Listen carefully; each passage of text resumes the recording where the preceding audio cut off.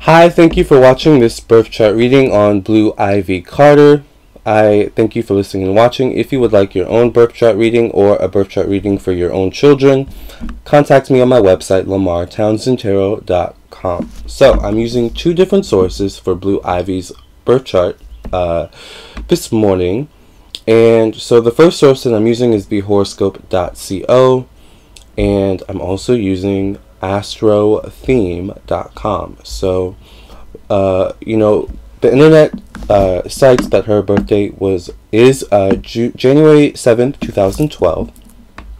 So, and you can Google that to confirm yourself. So, being born on January 7th, 2012, that makes Blue Ivy a sun in Capricorn. So the sun is our vitality for life. It rules our self-confidence. It also rules our connection to our life purpose and our higher self. So this tells me, as a Capricorn myself, a December-born Capricorn, though there is a slight difference between December and January-born Capricorns. December-born Capricorns have that kind of fiery Sagittarius essence to them. January Capricorns are much more cool, calm, collected, laid back, chill, not so fiery, right? So this tells me that Blue Ivy is going to be, and we've already see that she's a very serious child, almost like a grown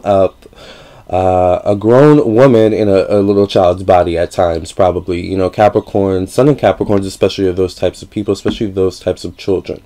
All right, because the Sun also rules children, okay? So and our connection to children. So she will also have a very stern, probably, and serious connection to her own children. She might be a very strict parent when she grows up, but nonetheless, she's going to be a workaholic, probably, with her Sun in Capricorn.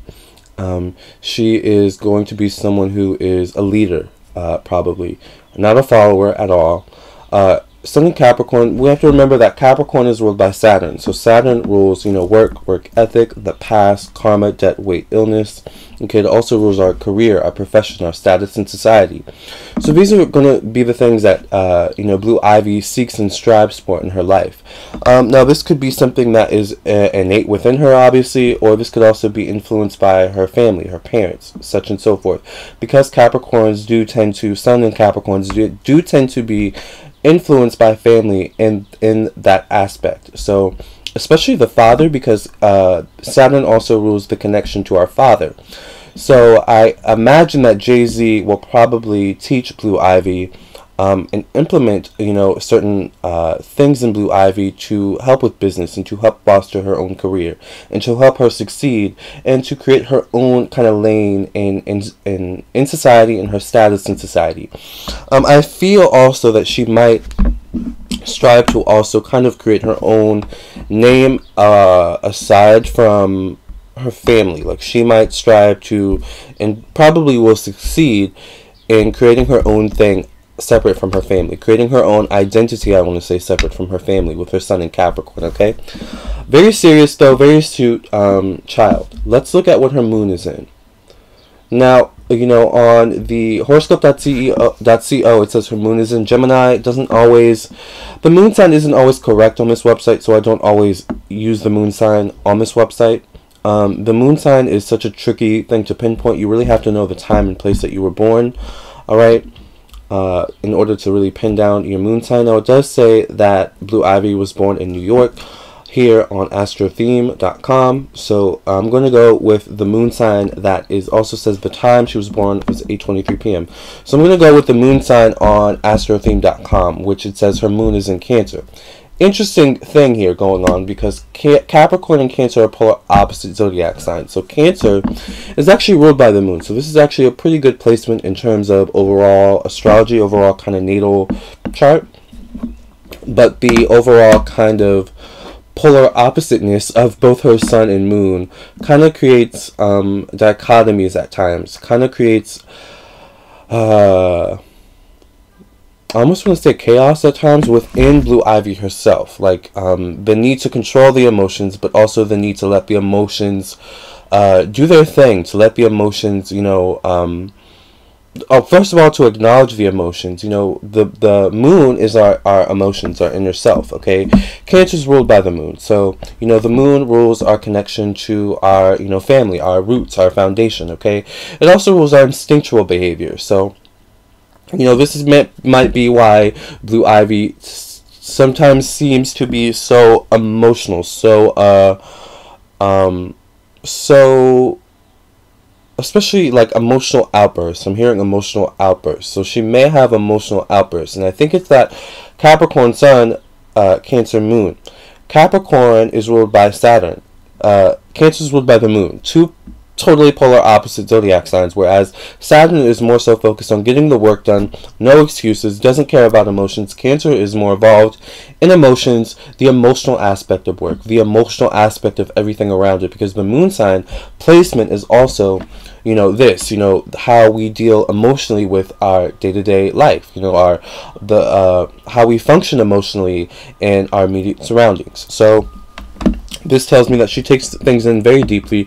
She's very sensitive, very, very sensitive. Also very acutely aware of her surroundings. She can feel her surroundings deeply, and that may also cause the outbursts. You know, once again, it's the emotion. So at times, Capricorn isn't always the best at expressing their emotions and pinpointing their emotions and dealing with their emotions.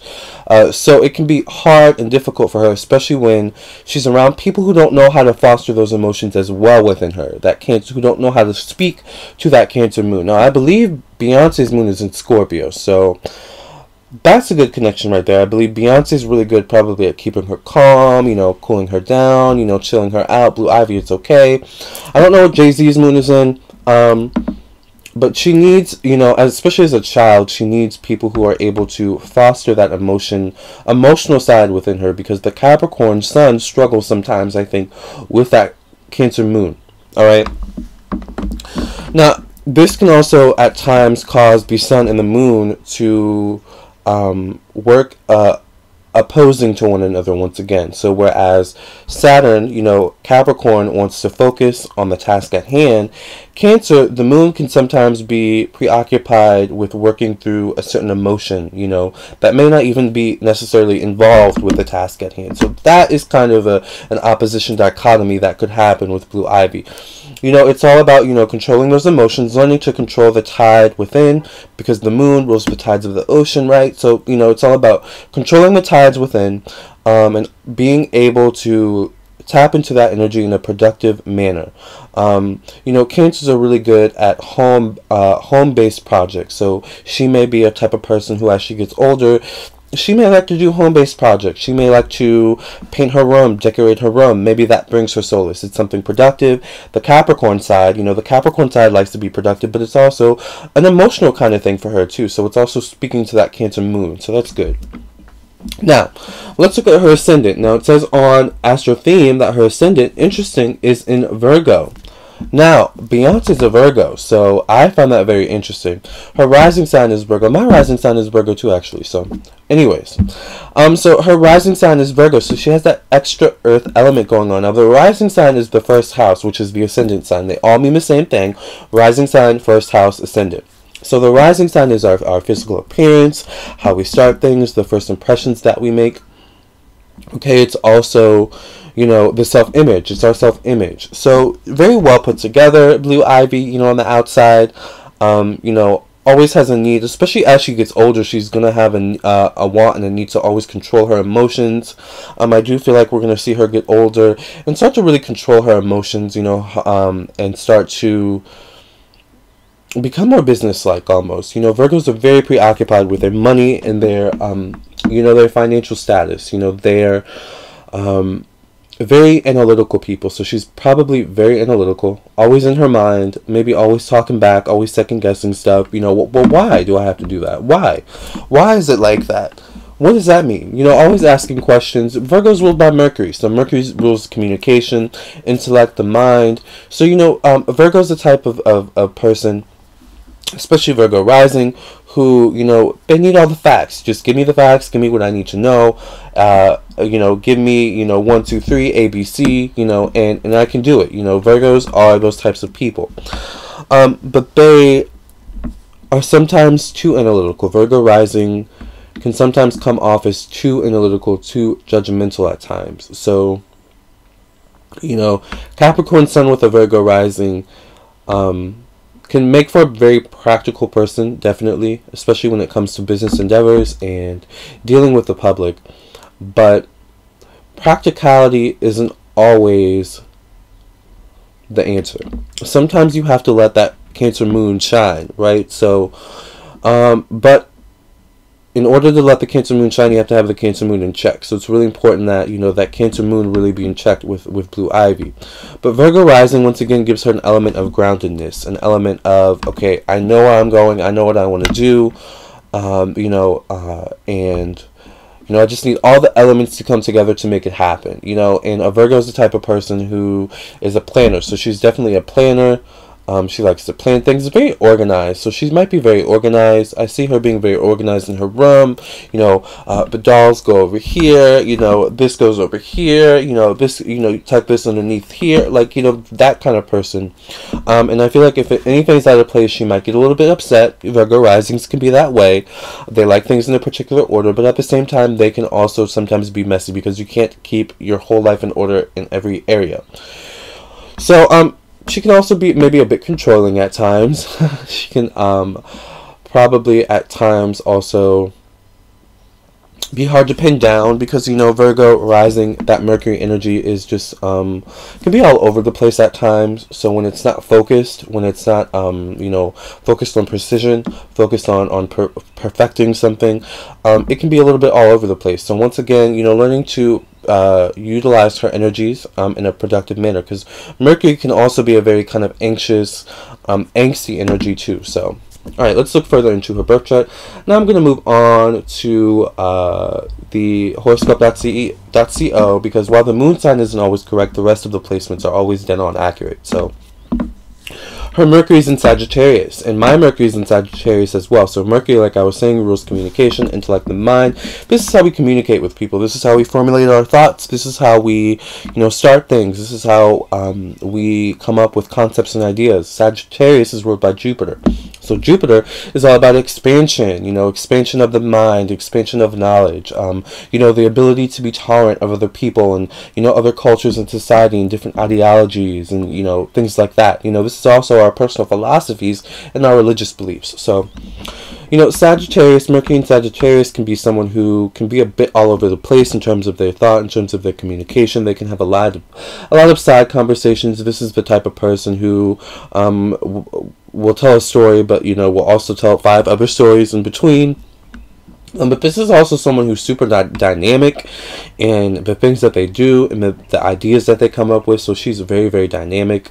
She is, you know, a deep thinker. She is someone who seeks to expand on her knowledge at all times. With that Mercury in Sagittarius, this is also someone who can be very witty. All right, so she can be very witty. Once again, she can be a fast talker, fast thinker, because Mercury and Sagittarius tend to be fast talkers, fast thinkers, as you can see. You know, so now the thing with Mercury and Sag is that they can be really good at starting a lot of things, because remember, these people have a lot of different ideas, a lot of different inspirations also coming from different avenues for Mercury and Sagittarius. Sagittarius, Jupiter also rules the taboo. So she may be, you know, especially now, she may be the type of child who asks those kind of taboo questions, like, where do babies come from? You know, like, you know, she's not afraid to ask those questions, right? And as she gets older, you know, she's, you know, that's going to develop into an even more kind of deeper aspect, I guess, for her. It's gonna, you know, turn into something where she can utilize to actually ask deeper questions that maybe other people aren't willing to ask, or something like that. So Mercury and Sag can be a good placement. But see, this is me, my Mercury and Sag coming out. Going back to what I was saying, Mercury and Sag cannot be the best sometimes at focusing, and Mercury and Sag can sometimes not be the best at finishing things. They're really good at starting things, starting a lot of different things, because they have so many different ideas, but they can sometimes have difficulty seeing everything to complete fruition, everything to complete, right? So that's something that is going to need to be fostered within her is a need to see things to fruition, to start things and to see it through. So, very important. Alright, so her Venus is an Aquarius, and Venus rules how we approach love, how we approach relationships, what we like to spend our money and our leisurely time doing. This is our hobbies. This is also the types of relationships and people that we attract. Okay, so Aquarius is ruled by Uranus and Saturn. So Uranus, I was about to say Neptune. Uranus rules technology. It rules forward movement. It rules progression. It rules innovation. Okay. Uranus loves the unconventional. Now, it's interesting because Saturn is much more of a traditionalist. So Aquarius is sometimes that kind of dichotomy going on too, naturally. Whereas Uranus wants to do, Uranus wants to take risks. Uranus wants to, strive towards the unconventional, strive towards the eccentric. Whereas Saturn is more like, I'd rather go the traditional route. I'd rather go the tried and true route. I'd rather go the route that it's guaranteed for me to get success or get what I want. So there's always that dichotomy going on. Now with Venus in Aquarius, that dichotomy gets even more intricate, because this is the chart, the placement in our chart where love can be found, friendships can be found. So she may have unconventional relationships in terms of friendships and love. Now I know she's a child, so I guess I shouldn't go too deep into this. It feels kind of weird to go deep into it actually. But Venus in Aquarius is attracted to the unconventional. Venus in Aquarius is attracted to the non-traditional, so she may be very eccentric. Venus is also our passion, so, the passion that we put into our work. So she can do things in a maybe unconventional way. She can approach relationships in a very unconventional way, so these are great. Let's move on. So her Mars is in Virgo, and Mars rules self-assertiveness, and things of that nature. So Mars also rules how we express our raw energy. So Virgo, once again, is ruled by Mercury. Now, whereas Mars is much more of a self-assertive, kind of move out of my way before I move you out of my way planet, Virgo is a much more of a can you please move out of my way kind of planet. Mercury, I mean. So she may be someone who, when she does things, she definitely has a plan of action. Because remember, Virgos have a plan of action. They always have a plan of action when they implement something, when they do something. So she's definitely a planner, a doer, someone who thinks before acting, okay? Now that can sometimes hinder her, because Mars is more so about, taking risks and not thinking too much, okay? Virgo, Mercury is a thinker. Virgo, Mercury is a planner, a methodical analyzer. Okay, so not a bad placement, but at times it's important to not overthink too much, once again, to the point of not acting. So let's just quickly move on to her Pluto. Okay, actually no, let's go to her Jupiter. So Jupiter is our expansion of knowledge, what we like to what we like to learn about, how we like to expand our knowledge, our ability to be tolerant of other people, different beliefs and ideologies. So her Jupiter is in Taurus, and Taurus is ruled by Venus. So Venus is all about, friendship, romance, beauty, harmony. So when it comes to different ideologies, she can be a bit idealistic, maybe. She can be maybe someone who kind of expects things or people to be a certain way, maybe at times, and can be a bit taken aback when things don't go her way. Can be, she can have trouble with accepting certain things, certain ideologies, the way things are at times, because Tauruses can be very stubborn. But nonetheless, Jupiter and Taurus can be a good placement when it comes to attracting friends, because Taurus can be very open-minded. Taurus is an earth sign, so they're also very practical in the way they approach friendships and the way they approach knowledge and expansion of knowledge. Now, Jupiter also rules travel, long-distance travel, so she may actually may not enjoy long-distance traveling all the time, because Tauruses like to be comfortable. So if she does tend to travel a lot long distance, she will comfort, and comfortability is most important. The hotel, the mode of travel, like everything has to be comfortable, or she might be a little bit ornery. Okay, so very interesting, very great placement. Now let's move on to Saturn. Saturn in Libra. Now Saturn, like I was saying, rules work ethic. You know, the past, karma, debt, weight, illness. Okay, this is also our career, profession, and society. Libra's ruled by Venus. So once again, that beauty, friendship, harmony aspect. So she, whatever career she ends up pursuing, may deal with beauty in some way, shape, or form, like decorating, making things more beautiful. Bringing beauty and harmony to the world in some way, shape, or form. She's going to be someone who, you know, is known for bringing people together, is known for wanting people to come together, to work together towards a common goal. You know, she's also someone who, when it comes to work, she likes to surround herself. I'm talking like she's actually 20 years old or 30 years old, but whatever. Who knows? She might be working right now, but when it comes to work, she likes to, or she will like to surround herself with people that she has common values with, some commonality with, some type of friendship relationship already going. Because Libra, once again, is all about, you know, it's ruled by Venus, so it's all about friendship and harmony and balance, you know, and things of that nature. So very diplomatic as well in the workplace. You know, she can be a very diplomatic employer. Right is right, wrong is wrong. You know, fair is fair.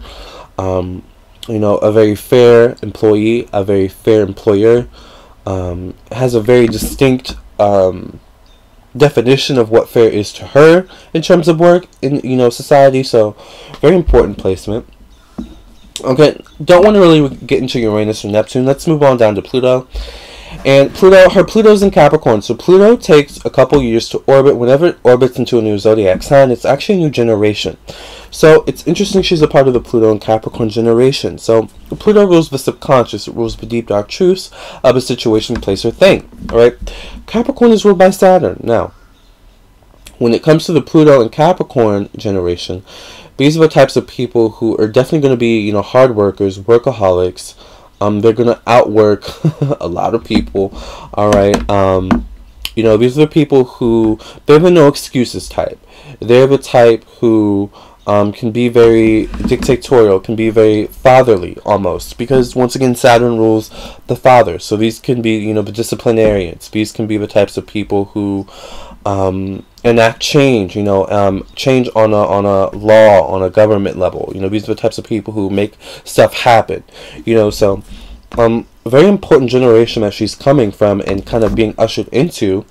So Blue Ivy, girl, you better work. I love your birth chart. Okay, so thank you guys for listening and watching. If you would like your own birth chart reading, definitely check out my services. I do regular, you know, individual birth chart readings, regular compatibility birth chart readings, where I look at the overall compatibility, including your asteroids and your houses, 1st through 12th house and all that.